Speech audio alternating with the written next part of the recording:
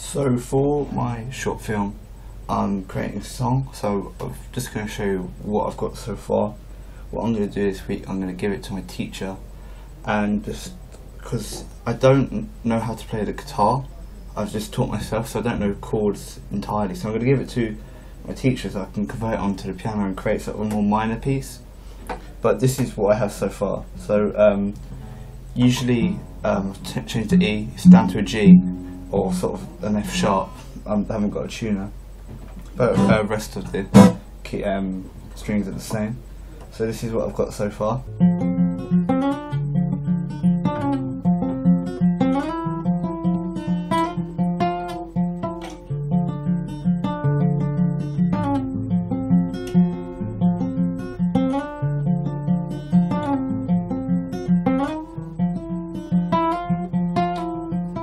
This is sort of the strum pattern of James Bay's Let It Go, with sort of different kind of riffs. So this is the sort of riff that I originally came up with, was the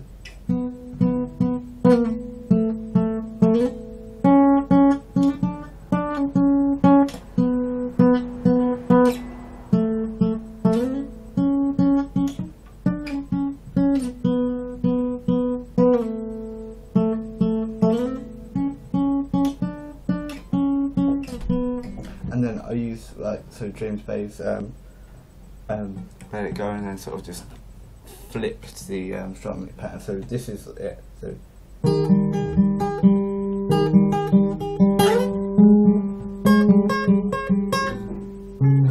I can't really remember it.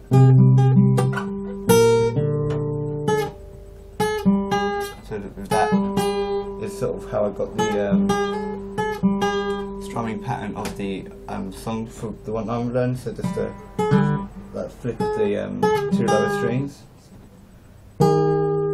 That's even sort of a chord I do have, but instead of that it's sort of flipped, so a bit like that. So it sounds similar. It's sort of like a more minor version of this song.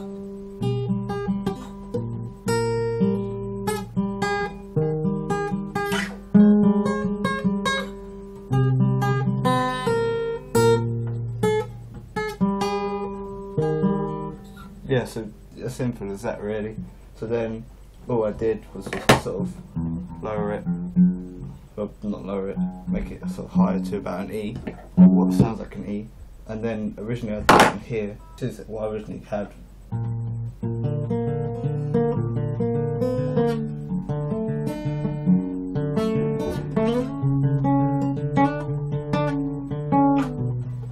So it doesn't sound too good, so then I've now put the capo on the 3rd fret, which sort of brings everything up.